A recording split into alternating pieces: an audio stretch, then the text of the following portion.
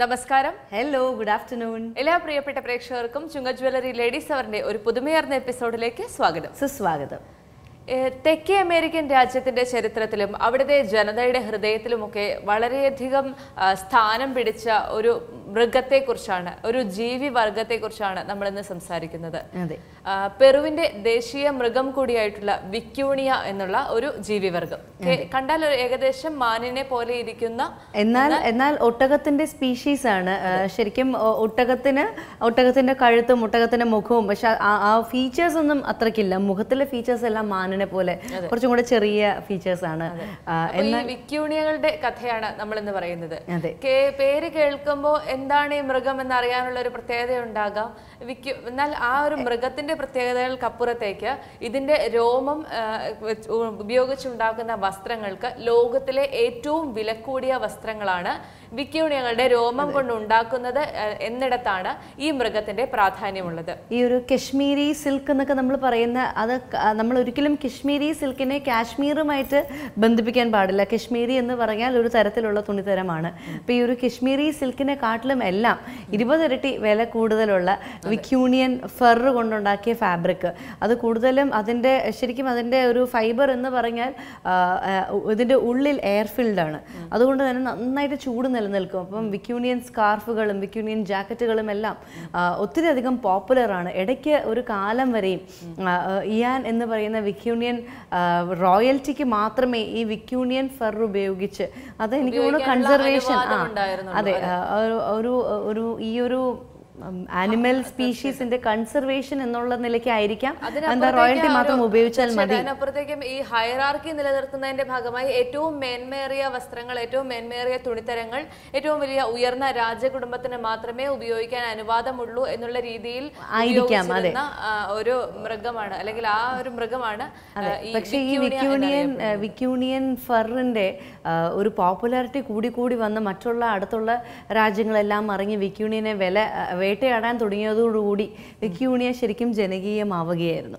അപ്പോൾ അതിന്റെ കഥയെല്ലാം നമ്മൾ ഇന്നത്തെ എപ്പിസോഡിൽ പറഞ്ഞു പോകുകയായിരിക്കും. അതെ, ആദ്യ സെഗ്മെന്റിന് ശേഷം മടങ്ങി വരാം.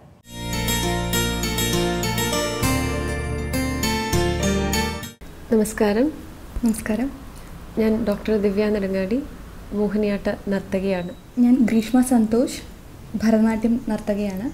3ാം ക്ലാസ് തൊട്ട് ഡാൻസ് പഠിക്കുന്നുണ്ട്. ഞാൻ ഒരുപാട് യൂത്ത് ഫെസ്റ്റിവൽ വേദികളിൽ നൃത്തം ചെയ്തിട്ടുണ്ട്. അപ്പോഴൊന്നും ശരിക്കും പറഞ്ഞാൽ എന്താണ് നൃത്തം എന്ന് അറിയാതെയാണ് ചെയ്തിട്ടുണ്ടായിരുന്നത്.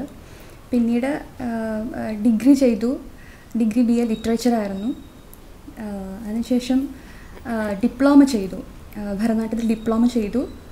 കലേക്കാവരി കോളേജ് എന്നാണ് ചെയ്തത്, ഭാരതദാസൻ യൂണിവേഴ്സിറ്റി. പിന്നീട് MA ചെയ്തു. MA കംപ്ലീറ്റ് ചെയ്തില്ല, മാരേജ് കഴിഞ്ഞു.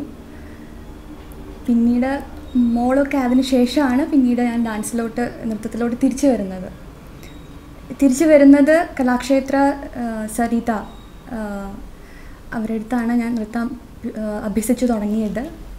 പിന്നീട് ദൈവാനുഗ്രഹം കൊണ്ട്, അതുപോലെ ഗുരുകടാക്ഷം കൊണ്ടും കുറച്ച് നല്ല വേദികൾ എനിക്ക് ചെയ്യാൻ പറ്റി. ചെന്നൈയിൽ പോയിട്ട് പഠിക്കാനുള്ള ഒരു അവസരം ഉണ്ടായി.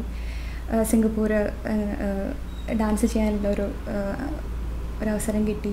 പിന്നെയാണ് ഞാൻ ദിവ്യനെ പരിചയപ്പെടുന്നതും, എൻ്റെ ഗുരു മുഖാന്തരമാണ് ദിവ്യനെ പരിചയപ്പെടുന്നതും. അത് വല്ലാത്തൊരു ടേണിംഗ് പോയിൻ്റ് ആയിരുന്നു എൻ്റെ ജീവിതത്തിൽ. പിന്നെയാണ് ഞാൻ ദീക്ഷ കുടുംബത്തിലേക്ക് വരുന്നത്. ദിവ്യയുടെ നൃത്തവിദ്യാലയമാണ് ദീക്ഷ. എൻ്റെ ഗുരുവാണ് ദിവ്യയിലേക്ക് എന്നെ അടുപ്പിച്ചത്. ഇപ്പോൾ ഒരു 4 വർഷത്തോളമായി ഞാൻ ദീക്ഷയിലുണ്ട്. ദീക്ഷാ കുടുംബത്തോടൊപ്പം ഉണ്ട്. വളരെ സന്തോഷത്തോടു കൂടി എൻ്റെ യാത്ര തുടരുന്നു. ഗ്രീഷ്മ പറഞ്ഞതിന് വളരെ വ്യത്യസ്തമായൊരു രീതിയിൽ നൃത്തത്തിലേക്ക് വന്നിട്ടുള്ള ഒരാളാണ് ഞാൻ. വളരെ കുഞ്ഞാകുമ്പോൾ 4 വയസ്സ് മുതലാണ് പഠിച്ചു തുടങ്ങിയത്. പ്രത്യേകം പറയേണ്ടത് എൻ്റെ ഗുരുനാഥയെക്കുറിച്ച് തന്നെയാണ്. നമുക്ക് ഒരുപാട് ടീച്ചേഴ്സ് ഉണ്ടാവും, നമ്മളെ പലതും പഠിപ്പിക്കും. പക്ഷേ ഗുരു എന്നുള്ളത് ഒരാളെ ഉണ്ടാവുള്ളൂ എന്നാണ് എൻ്റെ ഒരു അനുഭവം. അത് കലയായിക്കോട്ടെ, ജീവിതമായിക്കോട്ടെ, എനിക്കെന്നും ഗുരുസ്ഥാനത്ത് ഒരാളേ ഉള്ളൂ. അത് ഗുരു വിനീത നെടുങ്ങാടിയാണ്. വിൻചേച്ചി അമ്മയുടെ സ്ഥാനത്ത് തന്നെയാണ്. അപ്പോൾ 4 വയസ്സ് മുതൽ എൻ്റെ ബാല്യം മുതൽ തന്നെ വിൻചേച്ചിയോടൊപ്പം തന്നെയായിരുന്നു. വിൻചേച്ചി ഓരോ കാര്യവും നൃത്തമായിക്കോട്ടെ അല്ലാത്ത വിഷയങ്ങളായിക്കോട്ടെ എല്ലാം പറഞ്ഞു തരുന്നത് കാര്യകാരണ സഹിതമായിരുന്നു. അങ്ങനെ ആ ദൈവാനുഗ്രഹം വിൻചേച്ചിയുടെ അടുത്ത് എത്തിയത് കൊണ്ട് ആ കുഞ്ഞുനാൾ 4 വയസ്സ് മുതൽ നൃത്തത്തെ സ്നേഹിച്ചാണ് ഞാൻ വളർന്നു വന്നത്.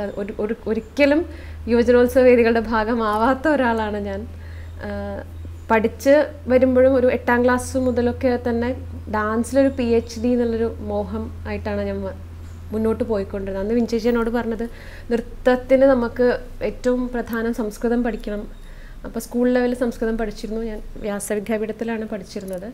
അപ്പോൾ അത് കഴിഞ്ഞ് വിൻചേച്ചി പറഞ്ഞു സംസ്കൃതം വളരെ അത്യാവശ്യമാണ്, കൊണ്ട് അത് വിടണ്ട എന്ന് പറഞ്ഞിരുന്നു.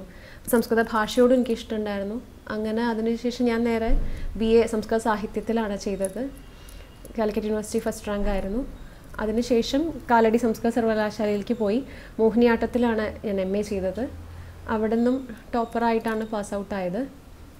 അതിനുശേഷം വിശ്വഭാരതിയിലേക്ക് ടാഗോറിൻ്റെ ശാന്തനികേതനിലേക്ക് പോയി അവിടെ നിന്നാണ് PhD മോഹിനിയാട്ടത്തിൽ എടുക്കുന്നത്. അങ്ങനെ എന്താ പറയുക, ജീവിതത്തിൽ ഒരു ഘട്ടത്തിൽ നൃത്തം വിട്ട് നിൽക്കാണ്ടാണ് ഞാൻ പോയിട്ടുള്ളത്.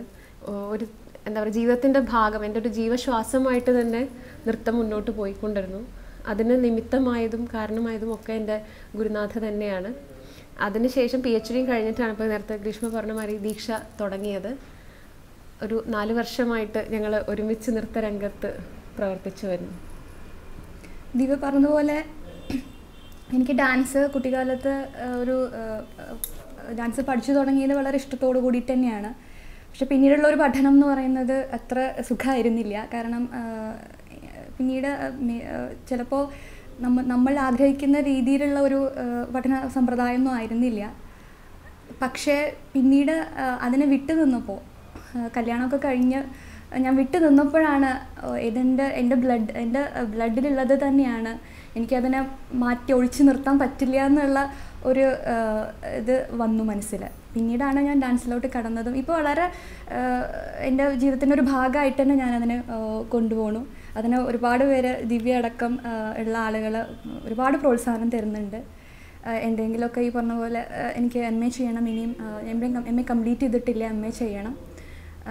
ഈ പറഞ്ഞ പോലെ നമുക്ക് കഴിയാവുന്ന തരത്തിലുള്ള കുട്ടികളെ ഒരു നല്ല തലമുറയെ, കുറച്ച് നല്ല വിദ്യാർത്ഥികളെ അങ്ങനെ പഠിപ്പിക്കണം എന്നൊക്കെ ഒരുപാട് ആഗ്രഹമുണ്ട്. തീർച്ചയായിട്ടും എൻ്റെ ഭർത്താവ് തന്നെയാണ്.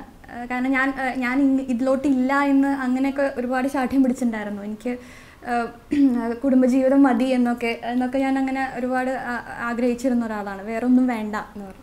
പക്ഷെ പിന്നീട് നിനക്ക് നീ ചെയ്യണം എന്ന് പറഞ്ഞ് ഭർത്താവ് തന്നെയാണ്, ഹസ്ബൻഡ് തന്നെയാണ് എന്നെ കൂടുതൽ പ്രോത്സാഹിപ്പിച്ചത്. മോഹിനിയാട്ടം തിരഞ്ഞെടുക്കാനുള്ള കാരണം നേരത്തെ പറഞ്ഞ മാതിരി വിൻചേച്ചി തന്നെയാണ്. കാരണം ഭരതനാട്യം തന്നെയാണ് ഞാൻ പഠിച്ചു തുടങ്ങിയത്. കുറേ ചെയ്ത് ഇപ്പോൾ ആദ്യം മുതലേ വിൻചേച്ചി ചെയ്യുന്നത് കണ്ടിട്ട് ഡാൻസ് എനിക്കൊരു തരം ഒരു ലഹരി പോലെയൊക്കെ ആയിരുന്നു. വേറെ ഒന്നും എനിക്ക് അത്ര ഇഷ്ടമുണ്ടായില്ല. ഈ പറഞ്ഞ പാട്ട് പഠിച്ചിരുന്നു, അത് പക്ഷെ അങ്ങനെ പാട്ട് പഠിക്കണം അത്രേ ഉണ്ടായിരുന്നുള്ളൂ. എന്നും ഡാൻസ്. അപ്പോൾ വിൻചേച്ചിയുടെ മോഹിനിയാട്ടം കണ്ടിട്ട്, വിൻചേച്ചി ചെയ്യുന്ന ചലനങ്ങളൊക്കെ കണ്ടിട്ട് എനിക്കൊന്ന് വേണം, ഇങ്ങനെ ആവണം എന്നുള്ള ആ ഒരു തരത്തിൽ തന്നെയാണ് മോഹിനിയാട്ടത്തിലേക്ക് ഞാൻ വന്നത്. എല്ലാം പഠിച്ചിട്ടുണ്ട്. യുവജനോത്സവത്തിന് വേണ്ടിയിട്ട് എല്ലാ നൃത്ത ഇനങ്ങളും പഠിച്ചിട്ടുണ്ട്. ശാസ്ത്രീയപരമായി പഠിച്ചിട്ടില്ല. ഭരതനാട്യം, മോഹിനിയാട്ടം, കുച്ചിപ്പുടി, കേരള നടനം അങ്ങനെയൊക്കെ പഠിച്ചിട്ടുണ്ട്. ശാസ്ത്രീയമായി എന്തെങ്കിലും ഒന്നിൽ പഠിക്കണം അല്ലെങ്കിൽ കൂടുതൽ അറിവ് നേടണമെന്ന് എങ്ങനെ തോന്നിയപ്പോൾ ഭരതനാട്യം തന്നെയാണ് തിരഞ്ഞെടുത്തത്. അതാണ് എനിക്ക് ഇഷ്ടം എന്ന് തോന്നി. എന്നെ സംബന്ധിച്ചിടത്തോളം ആദ്യകാലത്ത് അച്ഛനും അമ്മയും വളരെ കുഞ്ഞാകുമ്പോൾ ഗുരുവായൂർ അമ്പലത്തിൽ ഇതുപോലെ എനിക്ക് ഡാൻസ് ചെയ്യണമെന്ന് അങ്ങനെ ഒരു ആഗ്രഹം പറഞ്ഞു. കൃത്യമായിട്ട് എനിക്ക് തോന്നുന്നു അത് ദൈവനിയോഗം. വിൻചേച്ചിയുടെ അടുത്ത് അമ്മ കൊണ്ടുപോയി ചേർത്തു. അവിടെ നിന്ന് അങ്ങോട്ട് അമ്മ ആയിരുന്നു. പിന്നെ ഒരു ഘട്ടം കഴിഞ്ഞ് ദൈവാനുഗ്രഹം പോലെ എൻ്റെ ഹസ്ബൻഡ് അഡ്വക്കേറ്റ് മണിജി മാരാർ, അദ്ദേഹം അഡ്വക്കേറ്റ് ആണെങ്കിൽ പോലും കലയെ ഒരുപാട് സ്നേഹിക്കുകയും കല വേണമെന്നും നിലനിൽക്കണം എന്ന് ആഗ്രഹിക്കുകയും ചെയ്യുന്നൊരു മനുഷ്യനായതുകൊണ്ട് ഇന്നും അത് തുടർന്നു പോകുന്നു. ഒരു തരത്തിലും എന്നിലെ കല നശിക്കരുത് എന്ന് ആത്മാർത്ഥമായിട്ട് ആഗ്രഹിക്കുന്ന ഒരാളെ തന്നെയാണ് എനിക്കും ഹസ്ബൻഡായിട്ട് കിട്ടിയത്. ഇപ്പോൾ ഒരു പ്രോഗ്രാമിന് പോകുന്നതായാലും ഒരു ഐറ്റം കൊറിയോഗ്രാഫി ചെയ്യുമ്പോഴായാലും അല്ലെങ്കിൽ പല സ്ഥലത്തും പരിപാടികൾ കാണാൻ പോകാൻ വേണ്ടിയിട്ടും അങ്ങനെ കൂടെ ഒരു മനുഷ്യന് എങ്ങനെ നിൽക്കാൻ പറ്റുമോ അതിലും ഒരുപാട് എനിക്ക് പറഞ്ഞറിയിക്കാൻ പറ്റില്ല. അത്രയും വലിയൊരു സപ്പോർട്ടാണ് എൻ്റെ ഹസ്ബൻഡ് എനിക്ക് തന്നുകൊണ്ടിരിക്കുന്നത്. നൃത്തം വേറൊന്നായിട്ട് എനിക്ക് തോന്നിയിട്ടില്ല, കാരണം ജീവിതത്തിൻ്റെ ഭാഗമാണ്. അപ്പോൾ ചിലപ്പോൾ രാവിലെ നീച്ച് വന്നാൽ ചിലപ്പോൾ ആദ്യം ചെയ്യുന്ന ഒരു ഡാൻസ് ചെയ്യലായിരിക്കും. അത് നമുക്ക് വേറെ എന്ന് തോന്നുമ്പോഴേ നമുക്ക് അതിന് വേണ്ടി ഒരു സമയം കണ്ടെത്തണം എന്ന് തോന്നുന്നത്. നൃത്തം എനിക്ക് വേറെ ആയിട്ട് തോന്നിയിട്ടില്ല, അതുകൊണ്ട് അതിനായിട്ടൊരു സമയം അങ്ങനെ മാറ്റി വെച്ചൊന്നുമല്ല കളിക്കാറ്. എനിക്ക് എപ്പോൾ ഡാൻസ് ചെയ്യാൻ തോന്നി ഞാൻ എപ്പോൾ ഡാൻസ് ചെയ്യും. എനിക്കും ഈ പറഞ്ഞ പോലെ നൃത്തം ജീവിതത്തിൻ്റെ ഭാഗമാണെന്ന് ഇപ്പോഴാണ്, കുറച്ച് കാലമായിട്ടാണ് എനിക്ക് മനസ്സിലായി തുടങ്ങിയത്. അതിനെ മാറ്റി നിർത്താൻ പറ്റില്ല. ഞാനൊരു ടൈം ഷെഡ്യൂൾ വെച്ചിട്ട് അങ്ങനെ പ്രാക്ടീസ് ചെയ്യുന്ന കൂട്ടത്തിലല്ല. എനിക്ക് തോന്നുമ്പോൾ ഞാൻ കുറച്ച് നേരം പ്രാക്ടീസ് ചെയ്യും, അല്ലാതെ ഇന്ന സമയത്ത് അങ്ങനെയൊന്നുമില്ല. തോന്നുമ്പോൾ പാട്ടായാലും ശരി, നമ്മുടെ ലീഷർ അതായത് ഒഴിവ് സമയത്ത് അല്ലെങ്കിൽ എനിക്ക് തോന്നുന്ന സമയത്താണ് ഞാൻ ചെയ്യാറ്.